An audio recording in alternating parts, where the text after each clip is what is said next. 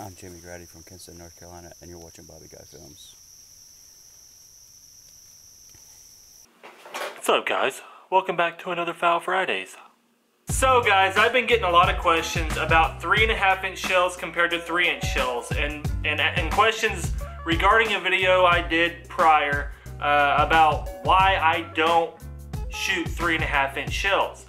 And today I'm going to go over that. We're going to cover it. I'm going to give you my reasons why I don't necessarily believe I need a 3.5-inch gun or shell to kill geese or ducks, you know, vice versa. But really just some of the issues I have with it, you know, being expensive, being hard on guns, whatever, you know, being a heavier shot, so, you know, you're not going to have as good as shots with 3.5s because they hit you so hard. Not saying I'm a pussy by no means, but I'm just saying. But first, guys, as most of you know, me and Flair, if you don't know who Flair is, go look him up. Big bass fisherman turned waterfowl junkie. We had a big video hit. We did a bunch of, he came down and did a bunch of hunting last year and whatnot. Well, we're gonna do a bunch of hunting this year. So what we're doing is we're taking emails from you guys that have fire spots to hunt. We're looking anywhere in the nation. Email right here, duxwaterfowl@gmail.com. Shoot us an email. Title the email the state or country that you're from. Now, that being said, if you, what we're looking for is ducks primarily. I know I'm trying to find my words here. What we're looking for is ducks primarily, but goose also. Don't be afraid to shoot us an email right here. That's all I can tell you for now. Got a bunch coming down the road. Can't wait to tell you guys, but do it. Send us that tasty little email. So guys, let's get into this video. First off, we're gonna talk about price, because price is one of the most important things to me, and I know it is to you also. Don't worry, the view numbers don't lie. So, a 3.5-inch gun, as most of you know, especially if you're buying a higher end gun, guys, a 3.5-inch chambered gun is gonna be way more expensive than a 3-inch chambered gun. Now with that being said, and that fact being known, 3.5-inch shells are extremely more expensive, if that makes any sense, than 3-inch shells. 3-inch shells, I'd say average, you know, average price would be anywhere from, you know, $16 to $20. 3.5s are gonna run you 25 bucks, 23 bucks. So you're always gonna be looking at a $5 to $10 difference depending on brand of shells that you're buying. And you know me, I love to burn up the shells, so saving 5 to 10 bucks a box and still being able to do the exact same thing, if not better, let's get to that part, if not better, in my opinion, is a win-win, because I got to keep the green in my pocket, y'all. So guys, one of my primary points of this video is progressing and learning and getting better at hunting should be something that each and every one of you are doing every year.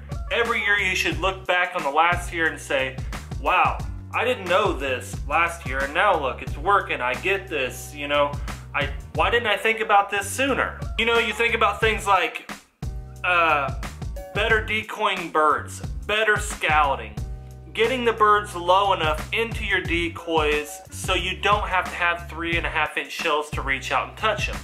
Scouting, guys, I have scouting videos. A lot of you have been asking about scouting. Primary thing, I cannot stress to you enough, like every other video, how important scouting is. It is the #1 importance to having a successful duck or goose hunt.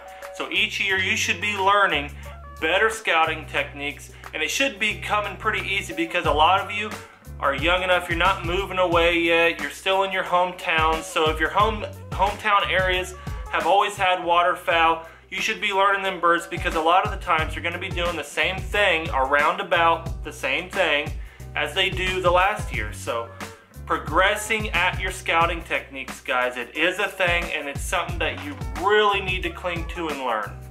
Like I said, guys, I have a couple videos on scouting that are pretty long and really informative. Go check them out in the Foul Friday playlist. Your shooting accuracy should always be progressing, just like scouting. Every year you should be noticing something that you're doing wrong. Bad trends, bad ways, just things that you've always been doing that you don't notice. You need to notice some of your bad techniques that you're using for shooting. Be harsh on yourself. Judge yourself with this, guys. Because if you're not progressing. It's just like a job. It's just like school. If you're not, you know, kicking your ego to the side every once in a while and understanding, oh God, I really biffed that all up. Like, I didn't lead the bird enough. I let it too much. I just pulled up and I whiffed it. I sky busted them. Whatever you did, you just shot into the group, or you weren't really aiming right. Whatever you did, recognize it and change it constantly. Constantly understand what you're doing wrong. That's the first big piece of advice to shooting. Getting better at shooting, I can give you guys. So getting better at shooting, I'm rambling now, it's been a minute and 13 seconds. Getting better at shooting is gonna allow you to save that money, not having to buy the 3.5-inch shells and using the 3-inch. I promise you, I love 3-inch shells. 3.5s, they kick so much, they kick so hard that when I'm lining up for the next bird, it takes me almost twice as long to get on the next bird for me to double up, if I do. So we've covered better scouting, better shooting. Now we're gonna talk about better decoying birds. Just like scouting and shooting, you should be learning your spreads. Not only building your spread every other year, you should be learning how to set it up better according to the wind. I stress wind constantly. Learn your wind. Birds land into the wind. I have another video on that. Go check it out. Birds landing into the wind. Your back should be to the wind most of the time, having the birds land in your face. So better decoying birds are going to keep it low enough so you're not having those sky buzz shots needing the 3.5-inch shell. Sorry, I think I kind of yelled there at the end. So to kind of put this video in a nutshell and wrap it up,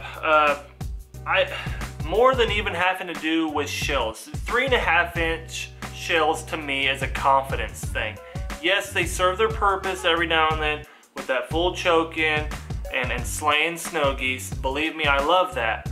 But a lot of the times, guys, 3.5-inch is just almost like a dick comparison. It's like that argument you don't want to have. Someone, oh, I'm better than you. No, you're not. Or I gotta keep up with the trends. No, you don't. No, you don't. You don't have to spend the money. You don't need 3.5-inch shells unless they're required. You know, if you really need them, like the high snow geese that you'll be busting in the conservation season or whatever. But all I'm saying, for normal duck, especially duck, you don't need 3.5s for duck. But for geese, you do not need 3.5s for normal goose hunting, guys.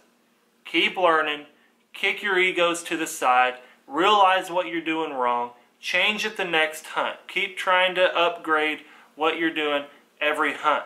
But guys, a quick reminder again, if you have any fire spots and you want me and Flair to come to your place and hunt with you, email right here, duxwaterfowl@gmail.com. Shoot us an email, title it the state and area that you're from, whether it's a duck or goose hunt, and we will get back to you guys. It's gonna be a very exciting year. I am so pumped about it. I can't even wait to tell you guys what's about to happen.